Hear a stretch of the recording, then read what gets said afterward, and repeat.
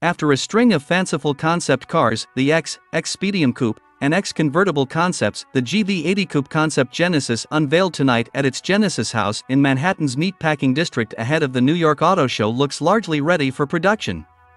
The faster roofline, four-seat version of the company's GV80 midsize SUV is a sporty take on the SUV coupe fad, with a carbon fiber roof and aggressive ducktail rear spoiler.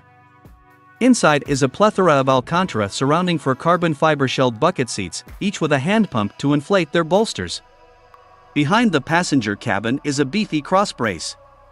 The GV80 concept is wearing giant, 23-inch wheels, but could be sportier Pirelli P0 Scorpion all-season tires behind which are cross-drilled and slotted rotors clamped by large fixed piston calipers.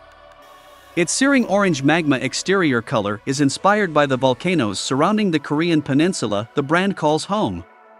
Although the company is on a path to an electric-only lineup, the GV80 concept gets an internal combustion powertrain, one with the hum of a V6 when it was being repositioned at the reveal event. Perhaps this sportier coupe variant might inherit the 409 horsepower twin-turbo 3.5-liter V6 with electric supercharger from the G90 sedan rather than the 375 horsepower twin-turbo V6 in the current GV80 lineup.